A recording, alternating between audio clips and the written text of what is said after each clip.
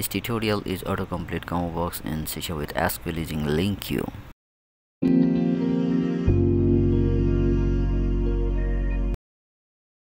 Start Visual Studio.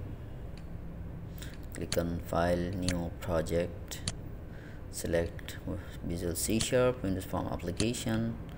Browse the directory. Select Desktop and open the folder My Tutorial.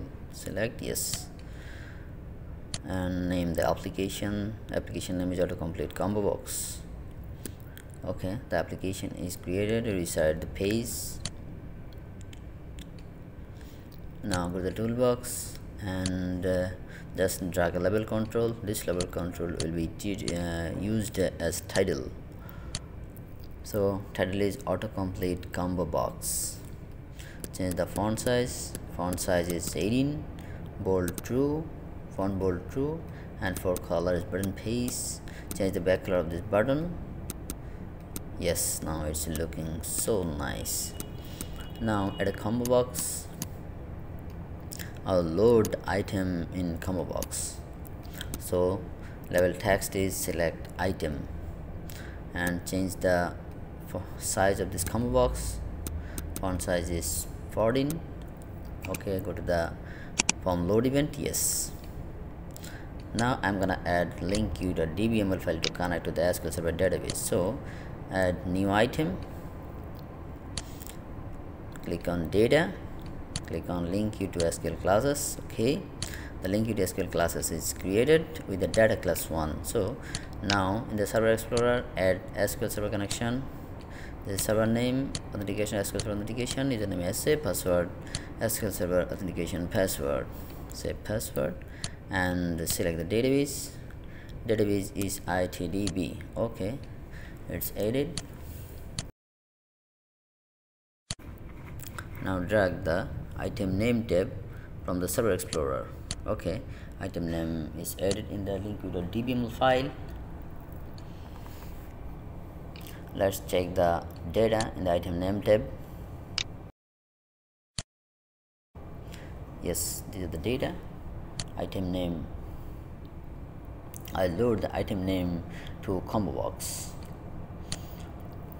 In that case, first of all, I have to connect CS application to database using Linq. So data class 1 data context db equal to new data class 1 data context. Okay, now write code bar st equal to from s in db dot item name tab. Select as dot item name. Okay, now declare a array string a equal to st dot to array. Now this dot ComoBox 1, my ComoBox name is ComoBox 1. ComoBox 1 dot autocomplete source dot add range a. Okay, now this dot ComoBox 1 dot autocomplete mode equal to autocomplete mode dot suggest append. Okay, it will suggest it and add it in the combo box. Then this dot ComoBox 1 dot autocomplete source equal to autocomplete source dot custom source. Okay, it's done. Now let's debug this page. Yes, d-link, it's suggesting and appending and all the item loaded in the ComoBox 1. Put R, RAM, router. Okay,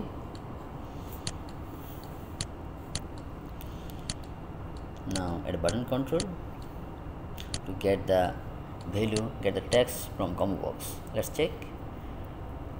Go to the button click event, message box dot show ComoBox 1 dot text.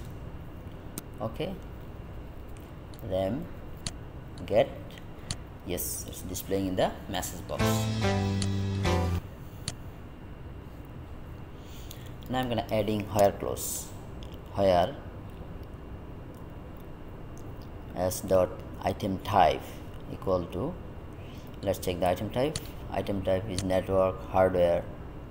Okay, So if I put item type network, it will display all the item where item type is all the item in the ComoBox where item type is network. Let's debug.